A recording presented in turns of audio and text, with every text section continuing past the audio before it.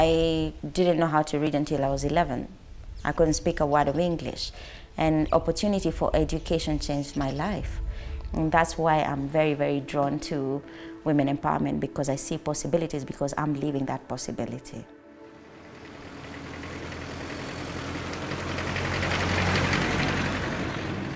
We started with just wanting to give information to women. We needed to teach women about table banking. And as we were doing that, we realized that a lot of the women were having more kids, and their daughters were having kids at the same time.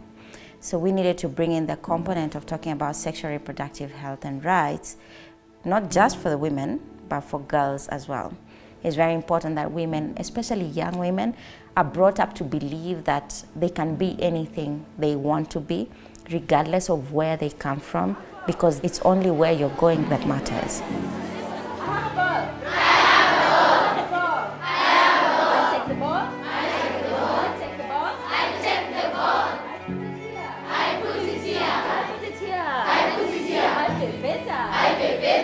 The Girls for Leaders program gives sexuality education to kids in school, to provide sanitary pads, to create opportunity for education. We realized that, okay, we are talking about sexual reproductive health, but where are they supposed to get this service? We decided to take sexual reproductive health services to hard-to-reach communities. And in the last 3 years, we have managed to treat over 100,000 people. So our Boys for Change program came from the boys themselves. They are the ones who said, girls are not alone. Girls are not alone. We are here to support girls and fight FGM. I will stand with them to fight against FGM. They champion for girls' rights. And in this particular community, a boy who is 13 has more say than his mother. After the boy-child program kicked off, FGM had stopped in most of the villages because it was being embraced from a point of power.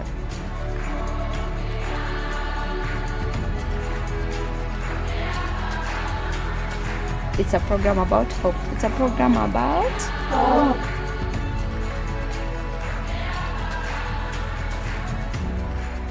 Everybody has the ability to change if they are given the right platform. And especially rural women and rural girls, given the right space, they can use their voices to champion for what they want. Anything is possible.